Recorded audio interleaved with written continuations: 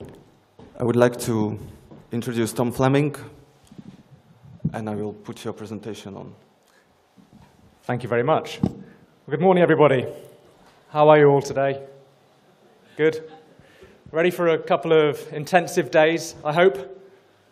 Excellent. Well, first of all, thank you very much for the introduction. It's great to be here. It's great to be back in Košice, and also it's great to be in Kazania. I came here about a year ago, and we sort of promised that this was going to be converted and that it was going to look as immaculate as it does today, but I was a little bit skeptical. Thank you.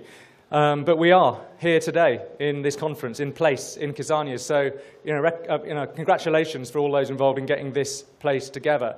Although I would say that that's the easy bit done now. I think the tricky bit now is to integrate this so that it connects with the life of the city and becomes a visceral part of the cultural and creative life of the city.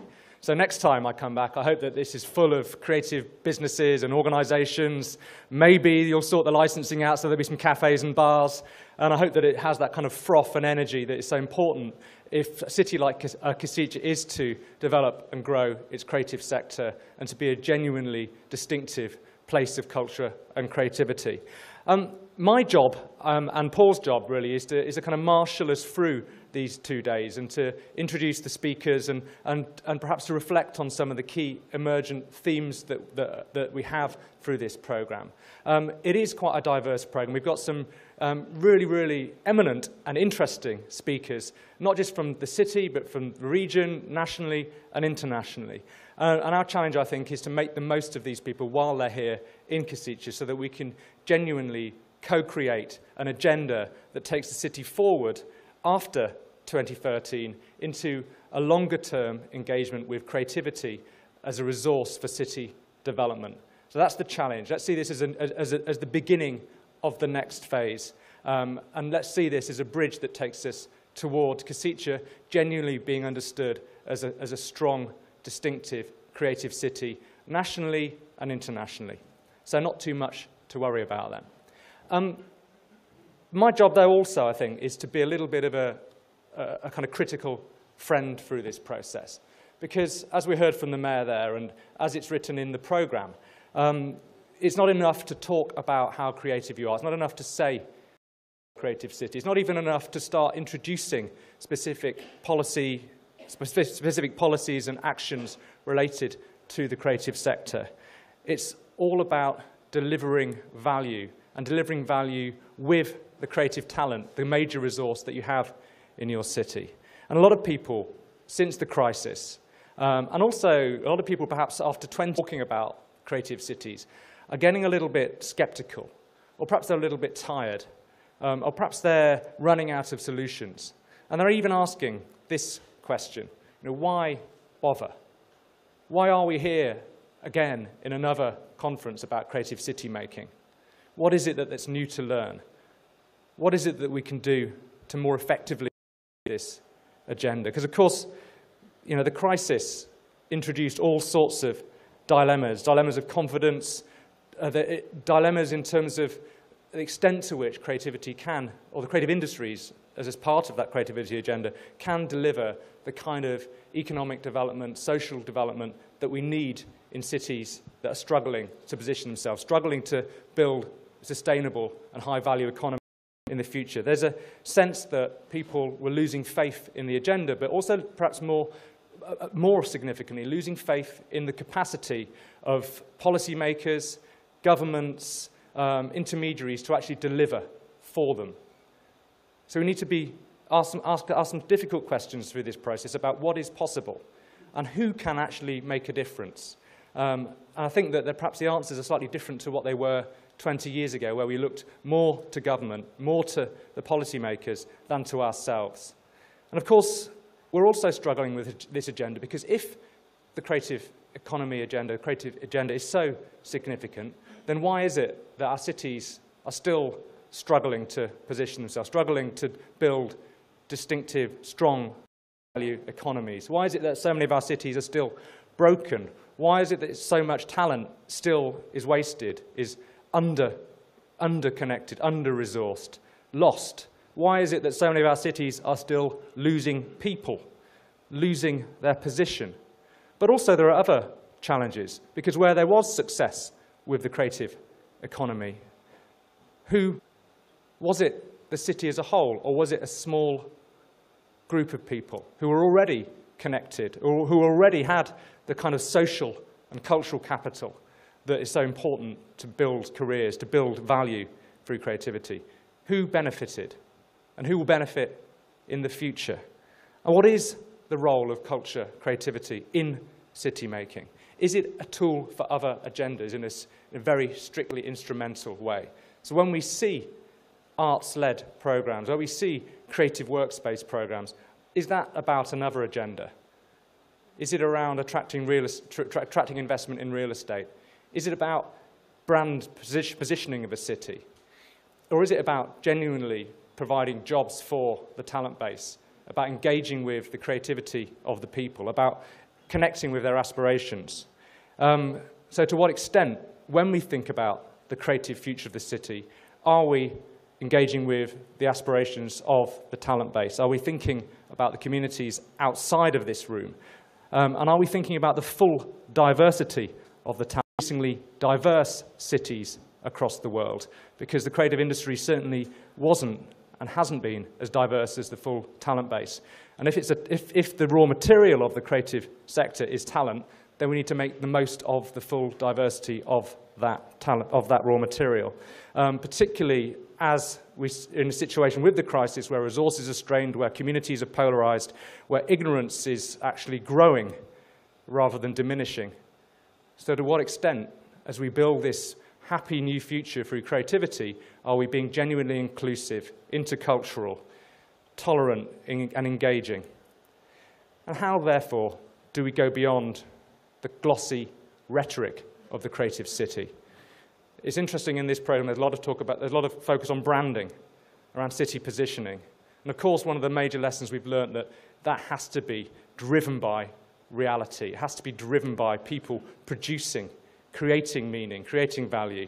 You can't just brand a creative city. You can't just prefix your city with the word creative, because that's just empty positioning. So we need to move beyond that race for the prize where cities are trying to out-create each other in the way that they position themselves, in the way that they brand themselves, to the extent that it becomes just rhetoric, meaningless. If every city followed the same course that we've followed in the last 20 years, there's a danger of just having this kind of bland, vanilla landscape of creative nowheres. Down to some specific questions in this process over these next 2 days. This needs to be focused on the specific, distinctive assets and opportunities of Košice. This needs to be creative city making on your terms, on our terms. And as we scream into the megaphone in the kind of global war for attention, as all cities have to do if they're to attract resources, if they're to keep talent, if they're to continue moving forward, then we need to do that on our own terms, distinctively, and based through what we have here. And of course, there are other things we need to factor in here. Smaller cities have to do things differently. Smaller cities can't replicate what happens in the big cities. And a lot of the creative city agendas were born in the metropolis. They were born out of the experience of what happens when lots and lots and lots of talented people, lots of capital, lots of infrastructure piles together, particularly in our global cities. Košice is not a global city in the sense that it's not somewhere that can aggregate those resources so effectively as somewhere like Berlin or London or even Bratislava. So we need to develop an agenda on our terms. This is not to say smaller cities are empty of opportunity. They're not by any means one-horse towns, but they have issues. They have issues around the capacity, often around their confidence and around their connectivity. And it's critical that if we're to grow a sustainable approach to creative city making in Košice and other smaller cities, that we need to attend to these 3 C's as much as we possibly can. And otherwise, we are just kidding ourselves. Creativity is just an opiate for city makers. It is just a means of trying to relax in the glare of some massive systemic problems, and we can't relax. So, what I think we need to do through this program, if we can, is to create or co-create a new agenda for city making, where Košice can be seen as a knowledge leader, the city that is grasping the thorny issues around creativity and city making, is taking a lead in a next generation of models, of ways forward for city making, is genuinely majoring on its distinctive asset bases, is genuinely trying to position creativity as something that connects different agendas, is genuinely trying to diversify its economy rather than to replace its economy through the creative sector. And that means sometimes being quite fundamentalist. It means going right down to understanding what it is that makes this place distinctive, what makes this place tick, what is the kind of creative and cultural DNA of this city. It's also about how we tell that story. How do we explore what is authentic, distinctive, the deep cultural stories we can tell about Košice? And how then can we package that? How can we string these things together in terms of the story we tell? So there's a kind of balanced creative portfolio across the city that lifts the different assets of the city, the institutions, the cultural sector, the communities, into an overall creative portfolio for the city. And how can we do things a little bit different? Lots of cities focus on certain sectors. Can we focus on the convergence of sectors?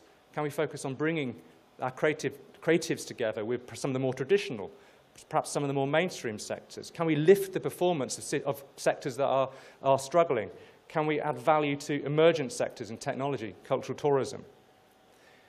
To do this, focus just on branding, not just on storytelling, and not just on grand projects. We need to focus on people. We need to focus on enabling the creative talent to develop their activities, to feel they have a role, to feel the city delivers an enabling environment for their creativity to flourish. That means we need to develop cities that are productive, inclusive, and build in, because we're working with the people, that genuinely will build in a kind of agility for the overall economy. So where are the creatives? Where are the makers, the people with the ideas, the people who are crafting, the people who are developing content through their ideas?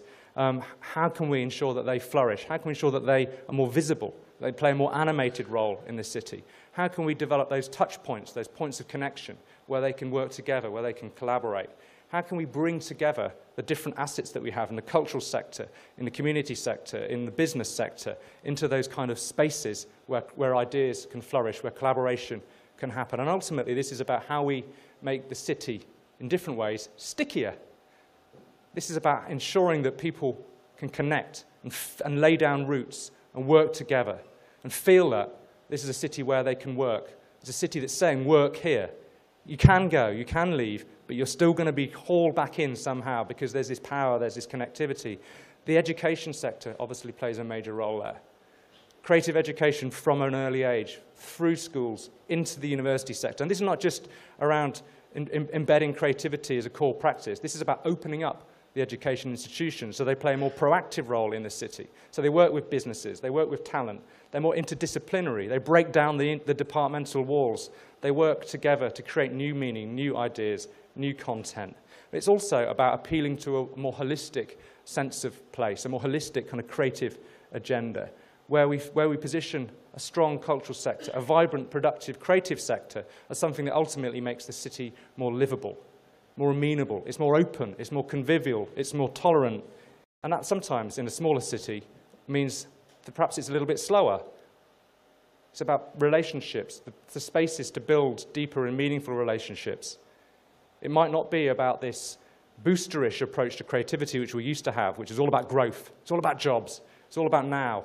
Perhaps we can build more slowly. Perhaps we can build that kind of intimacy that is harder to create in bigger cities, the love that's harder to nurture in larger places. And that might mean slowing down. Because if we race and race and race, the chances are we'll trip over because the bigger cities are already faster. So perhaps we need to do things a little bit differently, a little bit slower. And ultimately, perhaps we can do things because we can coordinate things, because we can build deeper relationships in a smaller city. Perhaps we can do things a little bit better than bigger cities. Because one of the challenges, I think, often in smaller cities is a sense that you're compromising if you're doing things here. You're not as good if you're a creative business here as you are if you're a creative business in a larger city. You must be compromising somehow. That seems to be the kind of assumption. And that gets built in to the psyche of creative businesses and cultural organizations. Oh, well, we stayed in Košice, therefore we're compromising. I don't think that needs to be the case.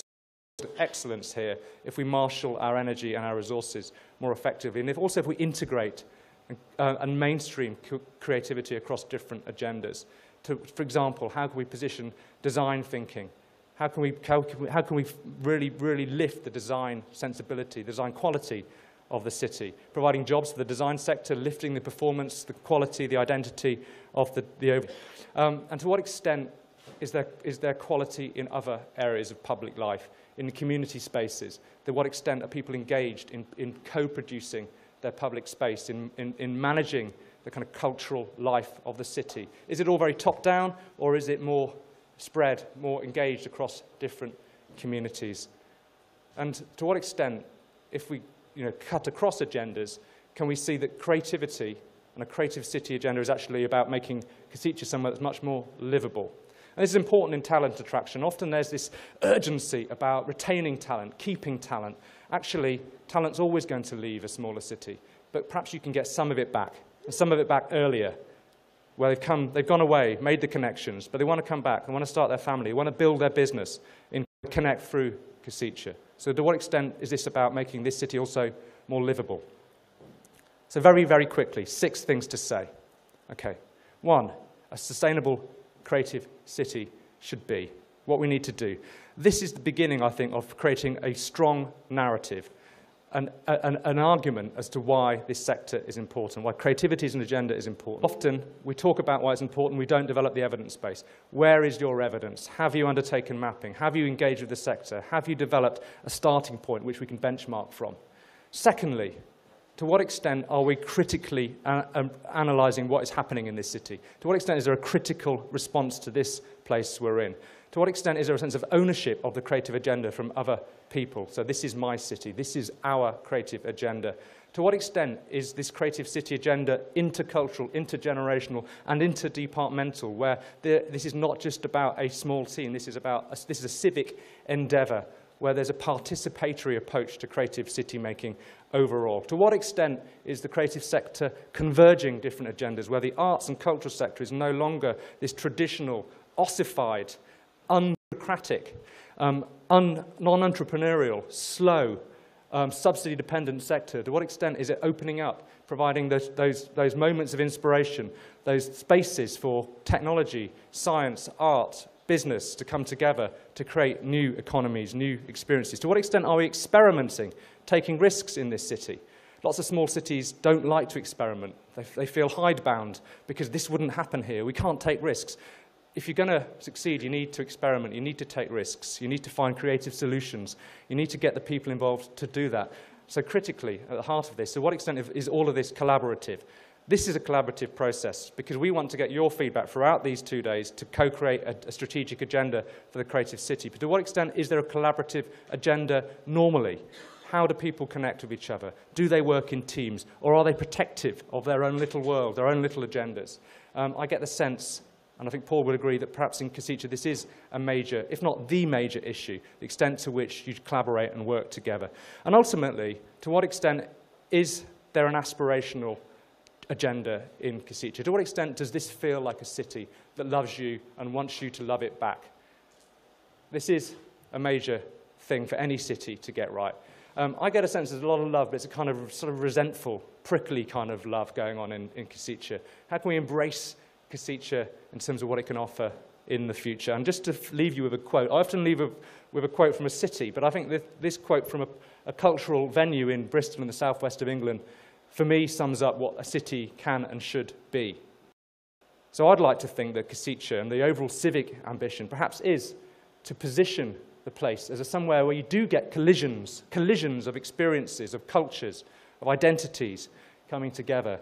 The city is a laboratory for experiment, risk, and disruption. And the city is a router and amplifier of cultural ideas, creativity, and technology. Do that here, then the future does look rosy. And I think that there's an opportunity for Košice to position itself as a leading smaller city on that agenda, to set some agendas and to show the way for smaller cities elsewhere. So I'll leave you with one question, which is, what is a creative city should be? Question Mark, and Paul. Over to you, I think. Thank you very much.